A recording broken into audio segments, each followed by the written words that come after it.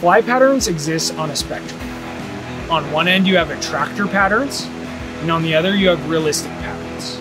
Attractor patterns are big, flashy, and they don't necessarily represent a single bug type. Realistic patterns are the opposite. These are specifically made to match the color, size, shape, and behavior of specific bug types.